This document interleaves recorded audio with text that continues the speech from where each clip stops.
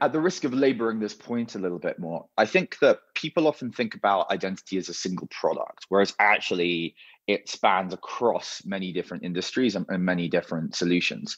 So, to give you an example here, if you're going to be doing a supply chain track and trace solution, where you're going to try to prove the provenance of a good like coffee from the farmer to where it's sold maybe as a £6 espresso in London, and you're trying to make sure that you can transfer more value back to that farmer when that final sale is done.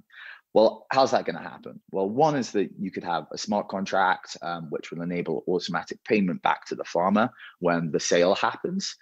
But who's that farmer? Well, you need an identity for that farmer. You also want to have an identity for all the people along that supply chain, the exporters, the roasters.